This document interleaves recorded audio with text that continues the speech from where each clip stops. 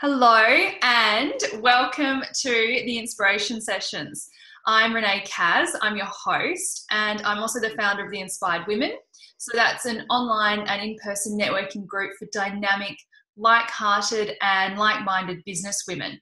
So we've got a super active Facebook group. If you're not already a member, make sure you add yourself to the Inspired Women Facebook group. And in the group, we share loads of free business tools and resources. And it's also a really beautiful place to connect and create genuine connections with other business women. So just a little tiny bit about me. So I'm a former lawyer turned business coach, and I'm also a public speaker. And my mission in life is to educate, inspire, and help transform the lives of women. So helping them to be the best versions of themselves. So that they can make a greater impact within their businesses or their career, and then that also trickles off into every other area of their life, so their home life and everyone else that they're interacting with. And it's my intention to also lead by example and show the limitless possibilities that we all have when we express our greatest potential. So enough about me.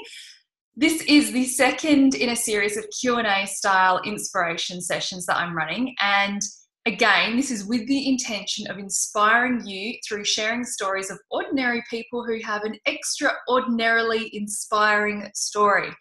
And I'm glad I was able to get that out without mucking that one up.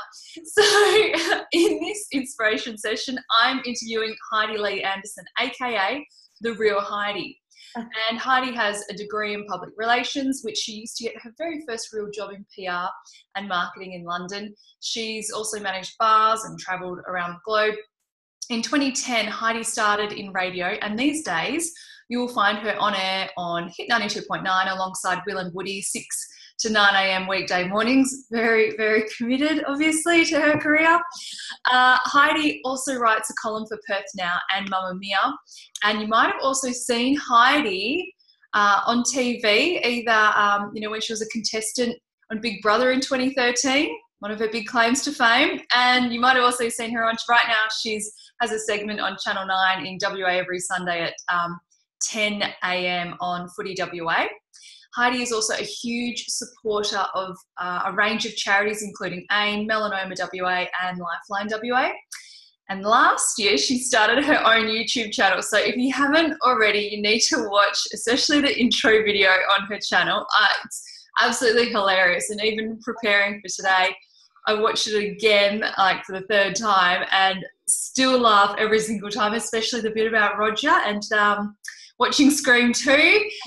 Yes, those awkward childhood or adolescent moments. So Heidi's also launched the website realheidi.com. So that's where she shares with complete honesty and total vulnerability about some really huge topics. And, she really pushes the boundaries with that, which obviously she couldn't really get away with on air, on radio. So Heidi also has a podcast on realheidi.com where she dives into some seriously interesting topics. There was a transgender man and woman on there explaining what it was like for them growing up in the wrong body.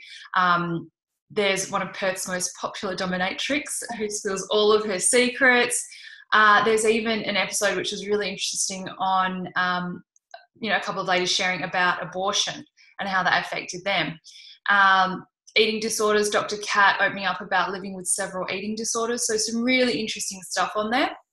And what you probably don't know about Heidi is, yes, she's super bubbly, super confident, and listening to her on air, you'd probably think that, the furthest thing that she's ever affected by is something like anxiety, but this is a huge issue, and I see so many women struggling with it. So I wanted to be able to use this inspiration session to help remove the taboo around anxiety and go deep with Heidi about how it's affected her and what she does to stay on top of her A game. So Heidi, welcome. I love the work you're doing. Oh, God, I sound all right when you say it, but I think you forget that you do these things, and I'm like, wow, tick box, this person sounds all right.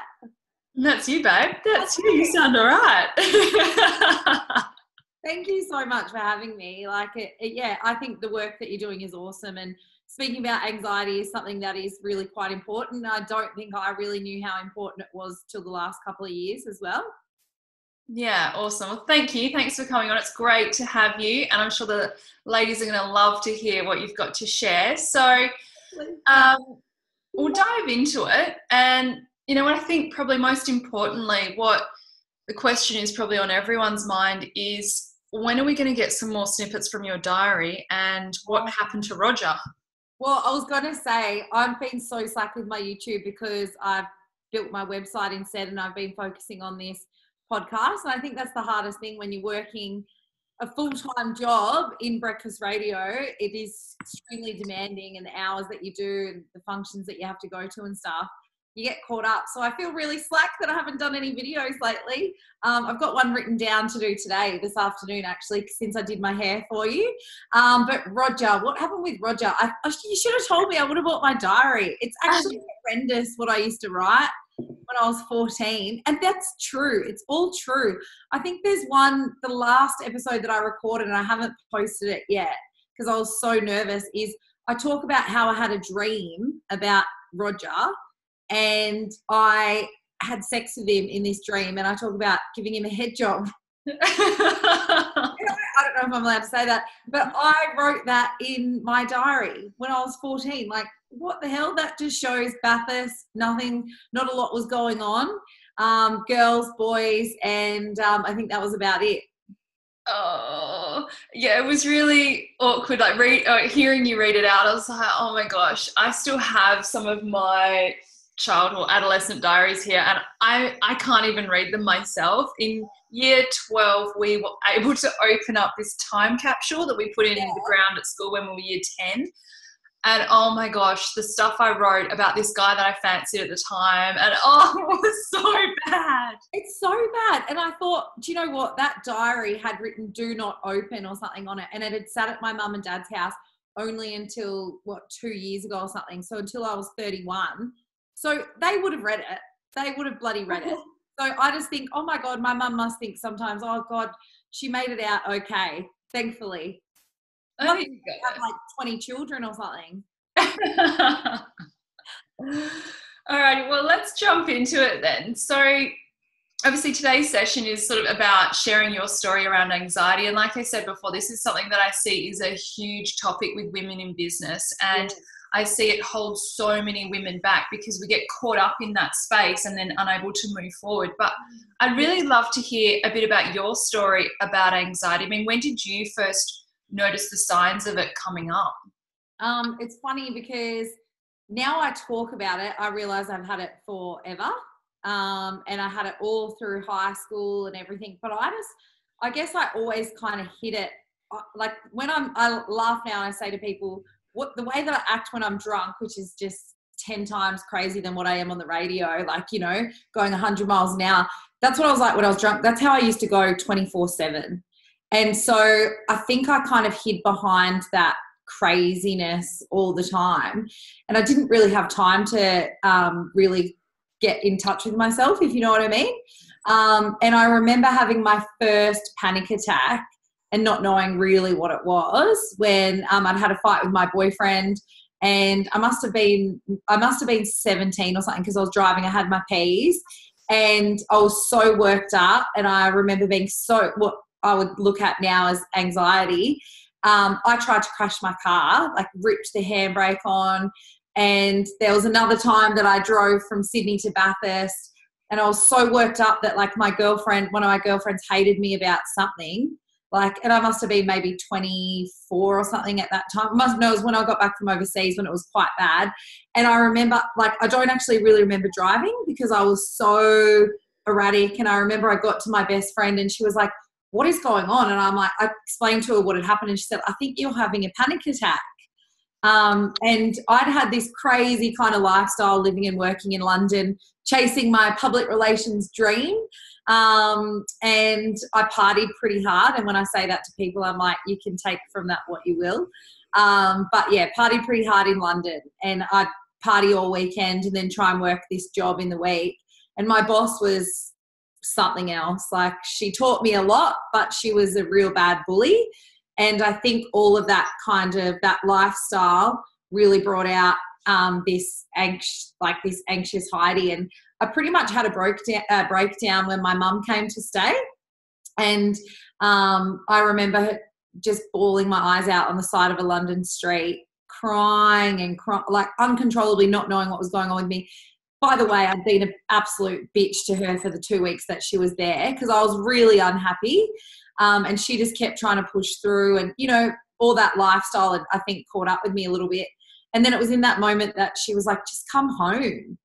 And she got on the plane that day, and I ended up staying in London. I think I finished like maybe 2 months there, and that's when I realised I need to go home. Like, I'm not doing great. Like, I'm unhappy. I'm working for someone who's horrible.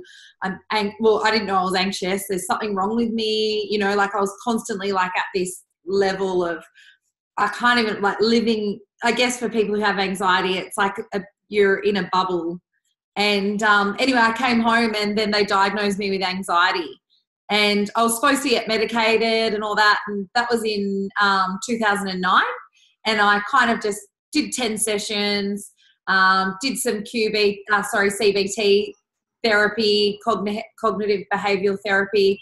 And I was like, oh, I'm fixed. And then I kind of went on my merry way in radio. And then I just completely ignored the fact that I had anxiety. And all these things used to happen in radio, and I put all this pressure on myself, and the second guessing and the extreme highs and lows. And it wasn't until I had like started last year, a massive turn in my career, and I got a lot of changes at work and stuff, and I didn't really get along well with my boss, and I was struggling with Will and Woody, and, you know, we're from two totally separate worlds, and everything just came crumpling around me. And I just remember, I was struggling to get to work, to be on air, but I was going, and I was having panic attacks in the middle of the show. And like I'd run off to the toilets and bawl my eyes out, or have to go to the toilet because, like, if I get the runs really bad if I'm really, really anxious. And then I was faking it, and it was like I was there. My body was physically there, but my mind, it was like I was in autopilot. I could do everything, but I was not there. And, you know, I talk to people about it. It's the second voice in your head. And that's pretty much gone now. And my boss, anyway, the one that I wasn't getting along with well, asked me to write down exactly what I was going through. And it wasn't until I opened up on the radio about my anxiety, which I'll share with you that video, it's pretty raw and real for me still, that I started to heal and started to look after myself. And so I needed to be open. And that was the biggest thing. I think because, you know, real Heidi, being real and open and honest, I was just in complete denial.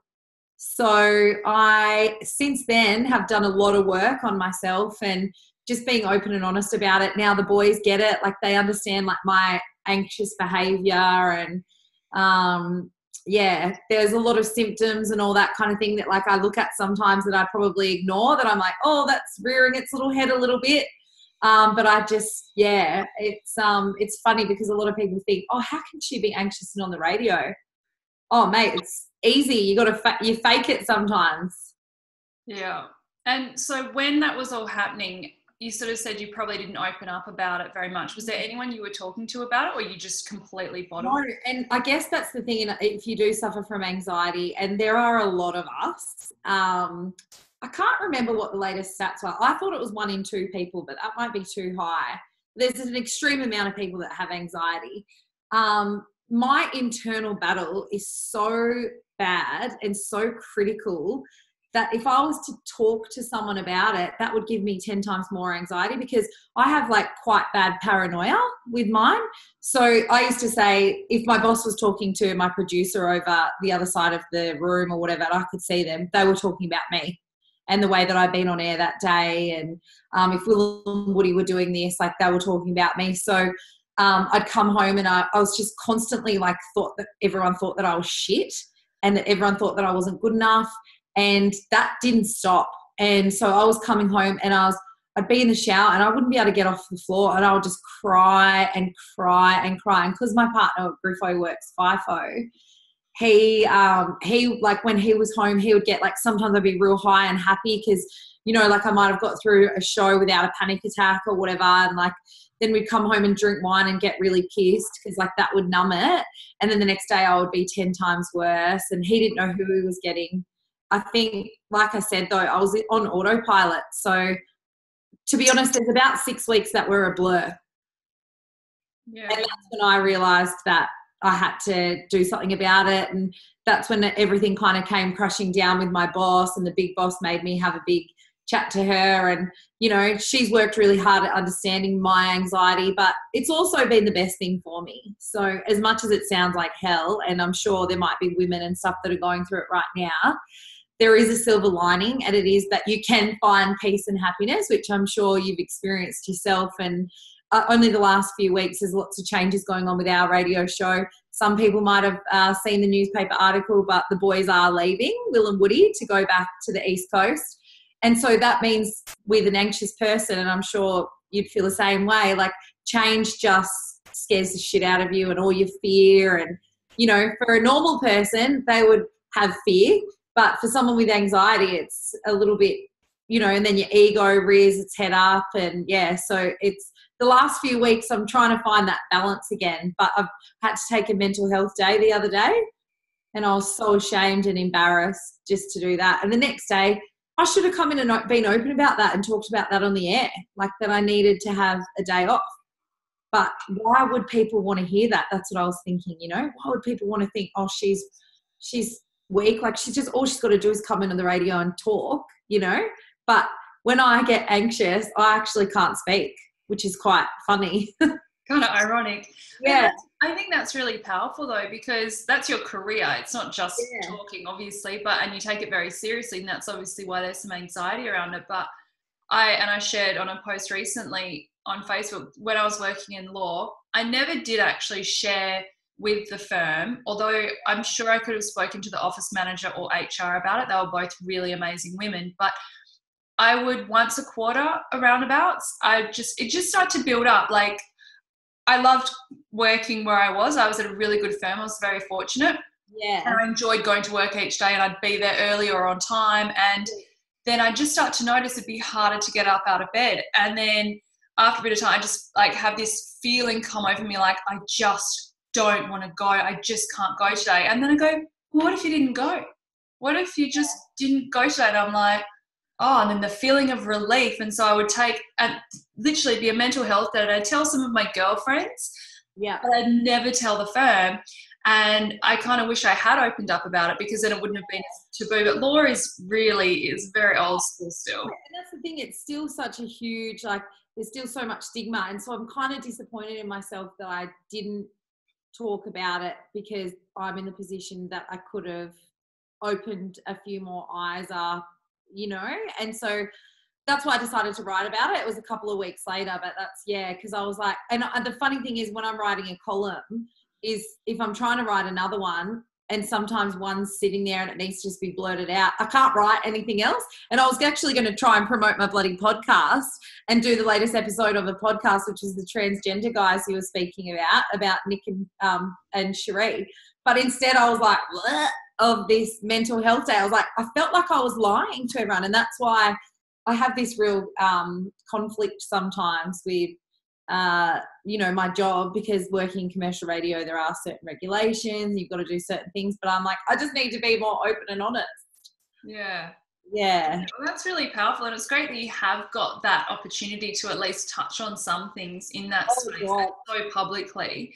And being someone who's so open and honest and vulnerable, you probably take it to a much deeper level than what they used to on those shows. And that's the thing, like, that's what I think sometimes you get disappointed, because it's like we have this opportunity to, yes, like to entertain, and obviously you wouldn't do that stuff all the time, but I feel like it is a really important thing. And that, I guess, that's the difference between myself and the boys that I work with. Like, they're awesome and they do great things on the radio, and they're bloody funny guys, but they want to make radio that's just like a bit stunty, and you know what I mean? Like, and that's so awesome, but I want to do more of this real shit. So real, and like, I want people to feel, and I want people to laugh. Like, I want people to really like heal as well, and like cry, and you know, be able to feel all these emotions, not just laughter, because that's the real world, you know. And that's how Les Brown started out. He was on radio, and then he went into politics. Yeah. Then became, you know, an international world famous speaker, and motivates millions of people even today, and he's in his 70s. Yeah, well, I definitely don't think I'll be getting into politics anytime soon. My brother, on the other hand, he probably will. I'll leave that to him. So yeah, and I really enjoyed reading that Perth Now article actually that you'd shared with about the Mental Health Day. So were you sharing that because, well, it sounds like it was just so important for you that you couldn't not. Yeah, exactly. Like I said, it just felt like I had to just get it off my chest.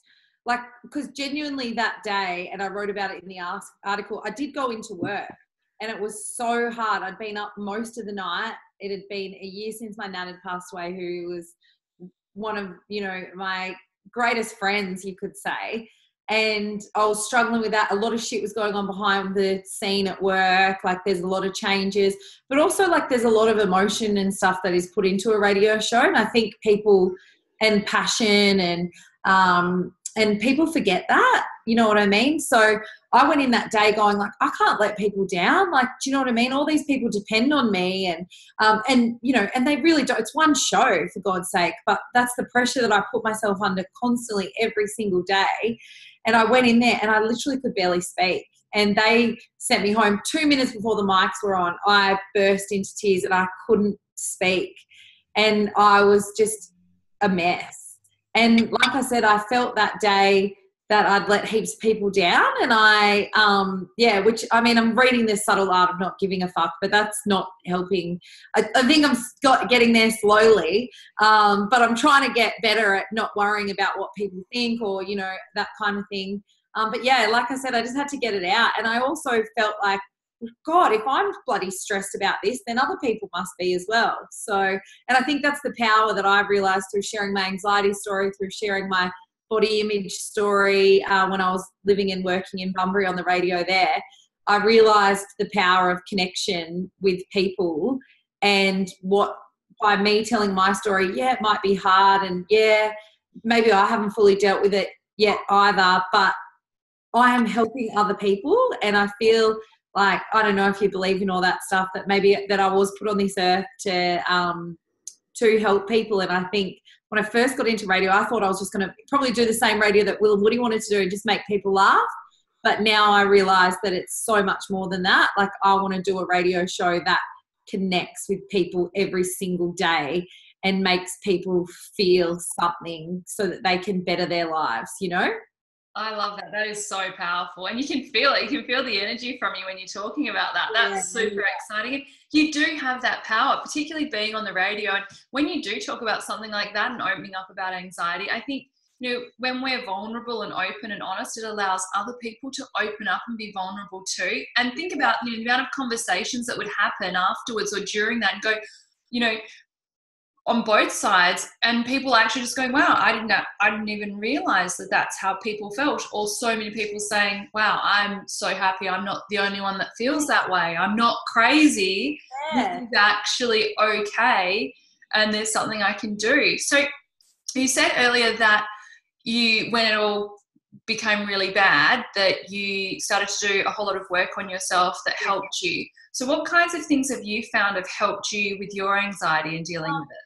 So I reckon the biggest first thing that I say to anyone is just being open about it, because that stuff that you're going through in there is 10 times worse on your own than just sometimes blurting it out and someone just giving you a reality check and being like, it's not actually that bad. Like, you're stressing about this, or saying like, if you're worried about the person not texting you back or whatever, because sometimes we do, oh my God, what have I done wrong? Oh, this, that, right. Just bloody ring them. Like, I just can try and confront things more. And that's one thing that I've made a promise to myself, because although I'm so open and honest outside of work, I'm not open and honest enough, I think, with my colleagues for them to really know, because I'm a people pleaser, and I don't know whether that is an anxious trait as well, but like, I just constantly want people to like me, which is really quite sad, because it's like you should just be happy with yourself, but I feel like I'm always looking for this reassurance of other people. But I've done all different things. The best thing for me was I found the psychologists at Masters Psychology have been absolutely amazing, and Jan is by far the greatest psychologist I've ever had. And I've done this therapy called eye movement restorative desensitization something. It's EMDR. I always get it mixed up, but it's like this crazy stuff that they do a lot of with people that have suffered from post-traumatic stress. But it helped a lot of people with anxiety. So I do that with her. Also have good chats with her as well. And she offers me some great tools.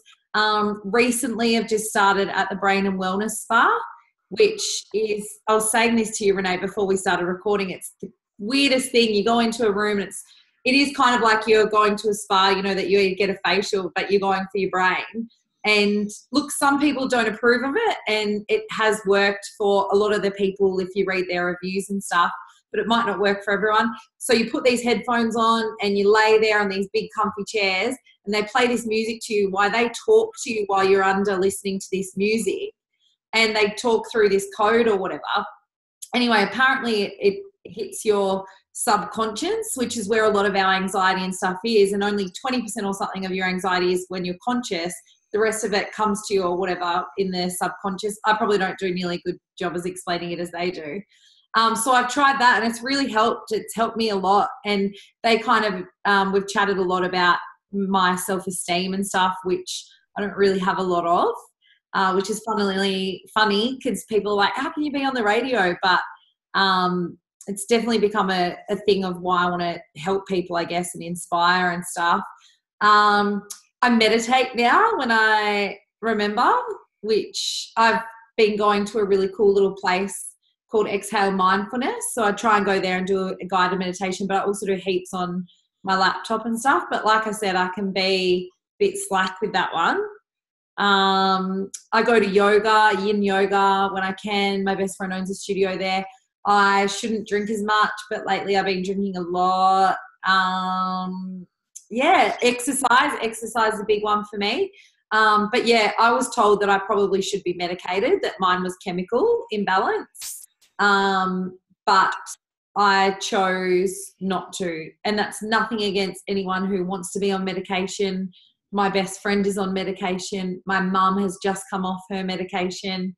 And I just felt like in the job that I'm in, I need a little bit of crazy. And then I heard that it also like doesn't do wonders for your sex drive. And I was like, well, my man's only home every 8 days, so I'm going to need a sex drive.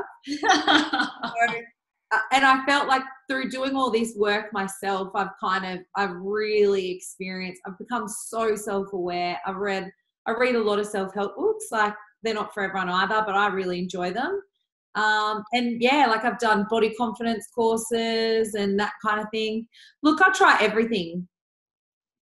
Yeah, that's really cool. Okay, all of this is really cool. And I think a lot of these things actually, and the more I'm hearing your story, the more I'm realizing, because I know I've definitely suffered from anxiety at times. Yeah. There are things that I heard you say and I was like, dang, I do that a lot still. Like the other week, I ran one of the biggest events for our group that we've ever had. We had 70 people there.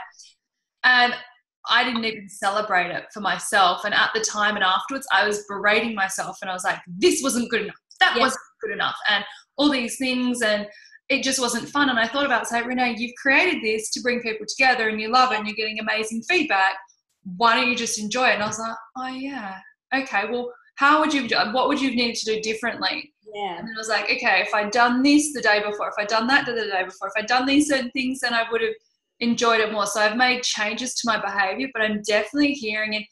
Like it sounds like you're super hard on yourself all the time. God, so hard on myself. And it was funny. I think you messaged me the other day and I was like, oh, I'm going through this stuff at the moment. And I sat here on this couch here only last week. I think I poured myself a glass of wine at like 2:00 in the afternoon. And which is okay because I get up at 4, right? Yeah, it's like basically 6 o'clock then. Exactly. And I sat here and I cried to Griffo, my partner, and was just like, because he was saying, you are so hard on yourself. He's like, I've never met anyone who isn't just celebrating all these little wins and all the things that you do. And I was saying to him, oh my God, like I need assurance by how many people listen to my podcast. I need assurance by how many people have liked this video. I need assurance by how many people have commented. I need assurance by my boss. Be enough though, would it? Like, tell if me you that I get did a good 1,000, job. then you need 10,000, then 10,000, you need 20,000. Yeah. It's like And never he's enough. like, and I've built this tiny little community exactly like what you have done. And we're not celebrating it and we're not living in the moment. And even me sitting here today, like the fact that you want to interview me and stuff, I won't walk away and be like, fuck yeah, that is awesome. Like we've just spoke to how many ever women and this, I am going to walk away and go, oh, should I have said that? Oh, maybe I shouldn't have said that. Oh, you know, or I've got to go to my list now and do the million things that I've got to do. You know, it's shit, isn't it? And it's like we need to start being better to ourselves. And I think that's something definitely that I need to work on as well. And I think that comes down to your self-worth and your self-value and just being like, hey, shit, I did a good job today. Like, but we just get so caught up in it. And I think that's being a high achiever as well, you know? Yeah. Yeah. And I love those tips that you gave as well. So I just want to recap those in case anyone's taking notes. And too, because I waffle as well. Sorry. Confronting the issue head on, so not letting things fester. Being open, so sharing with people, with friends, with family, where you're at, what's going on.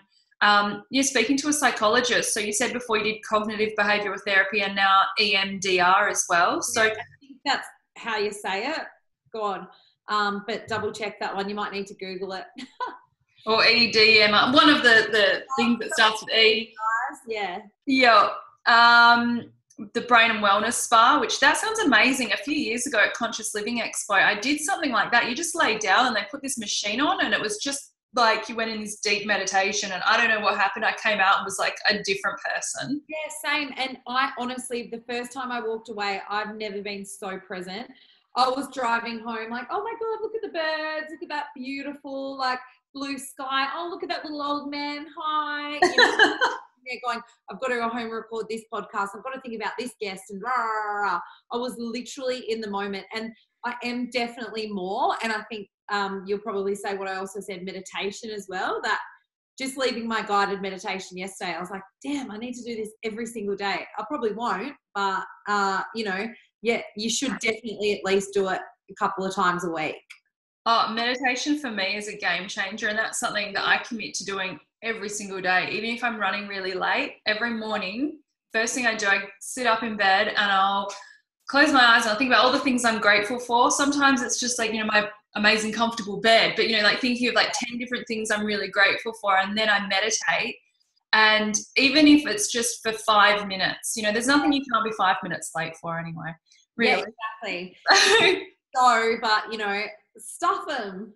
Exactly. But that has been a game changer for me, doing that. And then I do visualization. I do 2 different meditations. One's just sort of focusing on my breath, and then the second one's like a heart opening one. So that makes me softer and more loving. And no, because the thing is, and if you believe in all this woo-woo stuff as well, you're probably, and all these women that obviously are a part of this group, we're probably so much in our masculine because we're all so driven and this and that and we've got to get this. And it was amazing when someone pointed that out to me and I'm like, wow, I actually noticed that because my partner is much more in his feminine sometimes. God, he'll kill me for saying that. Hopefully he'll never ever see this because I'm so in my masculine. It pushes the men out. They've got nowhere else to go but to go into the feminine. Yeah. I know, poor men, we emasculate them. Oh well. No. But yeah, I love meditation, yoga. Yoga is so important. And my mum's a yoga teacher, so I'm meant to go twice a week. I went this morning, which was good. So twice a week should be good. And exercise, so no alcohol. Actually, that's something I used to notice. I would turn to alcohol, to wine, when I was feeling strong emotions. But then earlier this year, I gave up alcohol. Yeah, I gave that up. And like I've had a glass here, and I think I've had one glass of champagne in July, and I stopped drinking on the 22nd of January. And I just don't want it. But I noticed, I was like, I've got no addictions anymore. Like, okay, chocolate, yes, I'll do chocolate. But I'm like, when I feel things out, I have to really feel it. And that's tough at times. You go into that and you're like, okay, that's all right, this is just going to come up. Whereas my natural reaction when I feel those things would be like, a glass of wine would be really good right now. Oh my gosh, yeah, I drank, this is so bad, and don't do this, or do whatever makes you feel better, but just as long as you are aware of it. I drank a bowl of red wine for lunch on Sunday with Griffo because like we found our wedding venue, and then it was like all this wedding chat about guests, and like I said, lots of shit happening at work and stuff. And then we were like, oh well, if we don't eat bad food with it, we'll be fine. Wines, but it is true. I definitely need to cut back. I do feel much more clearer when I'm not drinking so much, but I don't think I could ever fully give it up. I think I'm addicted. It's something that evolved for me, and I never would have thought that would happen. It's just like, and it wasn't like anything happened. It wasn't like I was hungover and said, I'm never drinking again. I just was like, nah, I think I just won't drink alcohol. And then I just haven't. And I've been really, and because I haven't for so long, I'm like, I've got 2 bottles of really nice champagne in the fridge that I haven't even cracked. And I'm like, I really want to have those, but I don't. But I'm like, what do I do? I'm not going to waste them. I know, isn't it? But I just ordered a couple of books about alcohol actually to read. There's one called like The Happier Hour and A Control on You or something like that. They've just arrived in the post today. So who knows? The next time you speak to me, I might be alcohol free. Doubt it. See, I'm single and it makes meeting people really tough. Yeah, I was going to ask that because I've got a girlfriend who doesn't drink heaps of alcohol now. But yeah, her going out, like because she's very similar to you, kind of just might have one here or there now. But yeah, it makes it hard, doesn't it? Because it's our culture. And the boys don't like it. They're like, you don't drink? Oh, I don't know if that's going to work. And you're like... Yeah, but that's the thing, isn't it? That's sad, isn't it? Like my fiance, is exactly the same. And he's one of the reasons, I think I probably would have given up for good, but he's a bad influence. Well, that's the thing. That's the thing is, you know, who you're at. But you can still have the time while he's away. Yeah, well, that's what I do. He left this morning and I'm already like, right, no alcohol till next Thursday when he gets home. Perfect. Yeah. Awesome.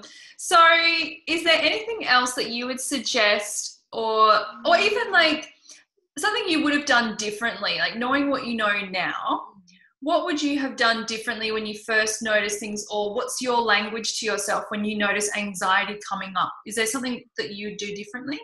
I think it was, like I said, more than anything was to be open and real about what's going on. And I know that I still need to do better at that myself. But it honestly, being vulnerable, like I say to my girlfriends, because I've got 2 girlfriends who find it so hard to be vulnerable, is the most beautiful thing, and it is the most tough thing to do all in one. But if you can truly be honest, and I know there are people who people think I'm weak and I can't tell my boss this and all that, like, then maybe you're in the wrong place of work. Do you know what I mean? Like, being open and honest about it has definitely been the best thing for me, and it has helped me heal so much, because then I've surrounded myself with the right people. I've met amazing people along the way, whereas I think when you won't talk about it, you're alone, and you 100% are alone. Yeah. And you think that no one will get it and no one will understand. And I think just even if you haven't ever spoke to your girlfriend about it, like, just start like paving the way to be a little bit more open and honest and real, like when shit's hitting the fan, or because your anxiety is going to make it 10 times worse. Yeah. So yeah, that would be my thing. And, you know, message me, email me, like talk to me. I've got heaps of people on my website that share their stories and stuff. You can share it anonymously, but like it might even be that you just need to write about it. Like, writing is so therapeutic, and listen to me, I'm like, preach. I need to preach to myself sometimes. Like, I need to write more. I need to get a diary and write stuff every day, because when I do like push this crap out that is going on, I feel 10 times better. Yeah, when you practice what you preach, things go pretty well. They go a lot better. I know, isn't it? We're so wise when we tell our friends and our family members or listeners things, and then sometimes you're like, damn, why am I listening to myself, you know? Exactly. Oh, okay. Well, that's really powerful. I love that. And I totally agree with what you said about opening up with people. And if we don't give them an opportunity, if we don't actually share things, then we don't know how they're going to act. And that's something that I've definitely noticed. And I can be quite a closed book with people, and I'll have an excuse in my head why I can't share that. Oh no, because he'll never understand, or she'll never, she just won't get it. Yeah. I never have given them an opportunity to actually understand. And often when I found, when I actually do talk to people about things, when I do share how I'm feeling, that really they do tend to get it, and it's not. Yeah. Oh my God. Exactly. And if they don't, I think it's really nice to be able to educate people. And I look at Griffo now compared to a year or two ago, and what he says is so wise. And compared to, he didn't get it like 18 months ago or whatever, because he's now educated himself. He went and saw a counselor to talk to his counselor about how he can help me. Because the funny thing is, when you're quite an anxious person, you'll usually give that anxious energy to that person. Yeah. And he was feeling these anxious energy that he'd never experienced before. So he needed to speak that out with someone. But like, it's like I've said to him as well, when he didn't understand his mate's depression, I was like, Google it. Like, see what you can do to support people. So if you are someone who maybe doesn't experience anxiety, but you know someone that does, find out more about it, by asking them questions, by talking about it, by Googling it, by educating yourself. That's a big thing that I reckon really, really helps. Yeah, absolutely. That's great. I totally agree. Totally agree. So how can our listeners and viewers today, how can everyone get in touch with you? Oh, you can always send me an email, which is heidi@realheidi.com, I think. Oh God.